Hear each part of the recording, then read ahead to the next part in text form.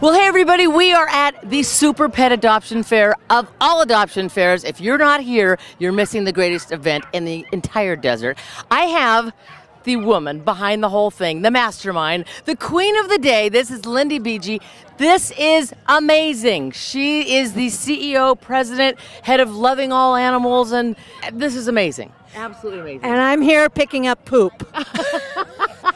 And there's over 100 people that are making this happen. I wish I could say, oh, I did it, but there is no way. The volunteers here are fabulous. And the word amazing hardly even describes it.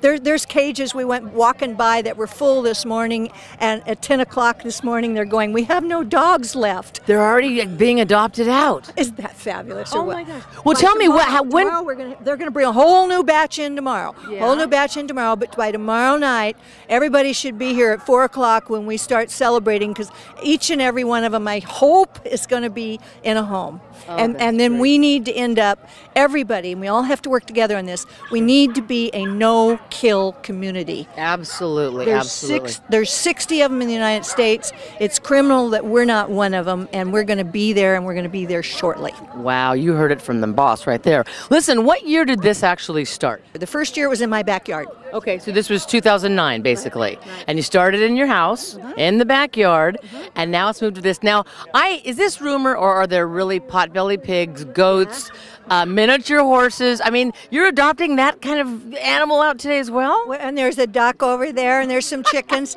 and there's some horses, and I don't know if you saw the horse and buggy wagon. Yeah. And we have a limo, because the same weekend as us is also the women's show, and people can actually go back and forth. The limo will take you back and forth, so you can go there and come back here. So friendly. So friendly.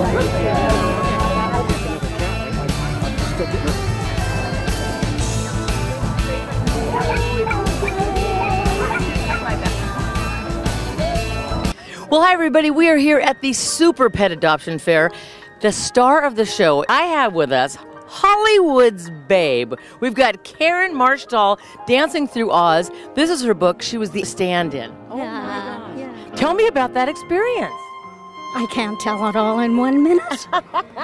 All those days in 1 minute, and the munchkins and everything. Oh, no. We interviewed you years ago, and you had your your ruby slippers on, and you were doing a little dancing on the yellow brick road. Remember that? I couldn't forget it. How can I forget it?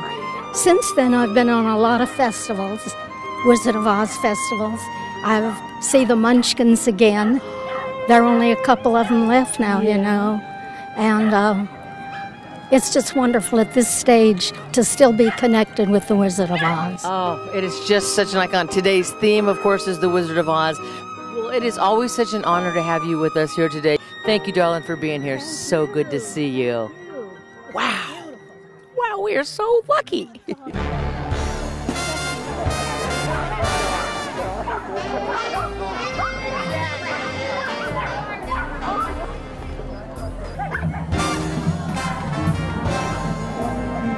I'm standing here with Tracy Essex. She's the development controller, head of, probably the queen of all trades, right, for Loving All Animals. What's your exact title? I'm the director of development. Which means all of those and more, right? Everything and more. Absolutely. Everything that needs to be done somehow, some way I get involved in it. Do you sleep? Absolutely. You do? With dogs, no exactly. less. Now, we have two friends here. I don't think they have names. Are you going to name yours?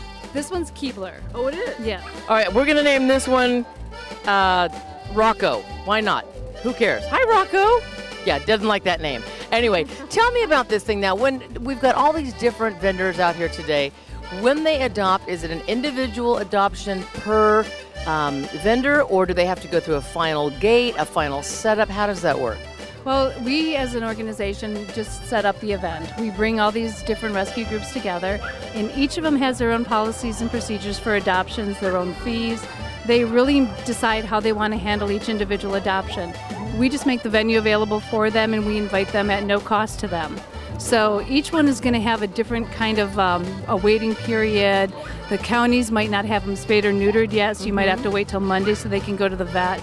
We've got some private rescue groups that require a house visit, a home inspection before you can actually adopt. Okay. And these animals have come from some bad circumstances, so you really try to make sure the next one is better. Right. It is a commitment. It is. There's food, there's annual veterinary expenses, there's grooming. Somebody like this is going to need a bath and a brush at least once a week. Oh, yeah. So it's work, but the love they give back tenfold, it's so worth it. It's a great sacrifice for them, and you change their lives. Animals are love, and they change your life. Anyhow, thanks to Tracy, thanks to everybody here. This is just an amazing event. And Loving All Animals, go on their website, see what they do. They are amazing.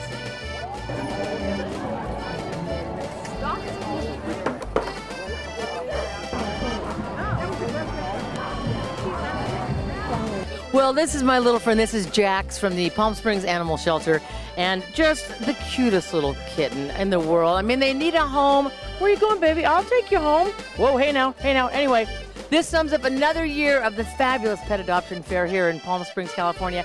Check on Loving All Animals. Always check with us at Adventures in Creatureland. And like I said, this is somebody that you need to take home. Well, maybe you just got a new home. Well, we'll catch you next time on Adventures in Creatureland. See ya.